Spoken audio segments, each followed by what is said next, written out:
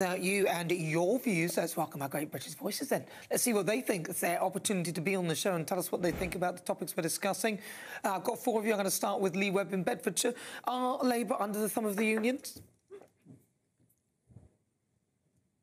I think it actually depends on what union they're under the thumb of. Certainly the Steelworkers Union, they're not under the thumb of. Certainly Unite Union, which do our all workers and things like that, they're not under the thumb of, because they're totally ignoring those jobs that they're going to waste through net zero. And things like the National Farmers Union, they're getting rid of loads of farmland, making it harder for them to work. And so, therefore, they're not under the thumb of them. I think some of the state sector unions, totally, they are under the thumb of. But private unions that do private businesses, no. All right, Alan Cook, what do you think in London? Hi, Nana. Well, I don't think they're under the thumb because they're actually hand in hand with the unions. So they're part and parcel of the same thing. It's where their funding, their money does actually come from.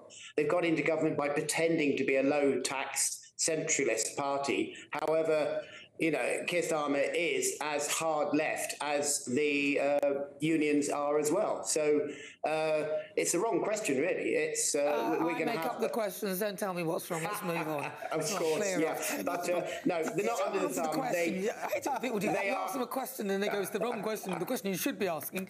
Yeah, go on. You've got 10 seconds to finish that off. 10 seconds. This will snowball. They will give this money away because it's a socialist government, and they will just borrow and they will tax more, and then it will start a snowball effect, and then the other unions will want more money as well. Sounds like the Conservatives anyway, to be honest. Let's go to Dan Bryan. He's there in Hull. Dan.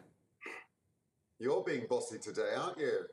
It Not is the unusual. Right question, Nana. Labour has always been hand in hand with the unions. I do agree with what the other gentleman was saying. But the thing is, they've removed one of the policies that was to make the unions provide a minimum service during strikes, and they're taking that away, so they don't have to do that anymore. So if they're not careful, the tail is going to be wagging the dog. Exactly. That's a really good point you make there. Julie Ford in Bedfordshire, are they under the thumb of the unions? No, I don't think they are under the thumb of the unions. I agree with the other panellists here. I think it is a hand-in-hand situation.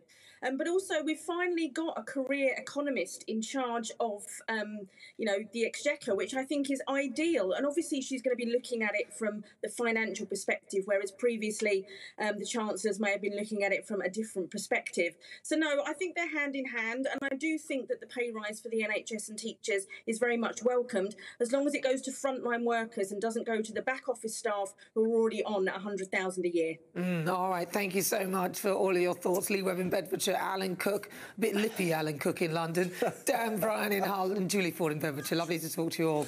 Right, next up, though, you're going to do it as well? He won't be invited back next Sunday, will he?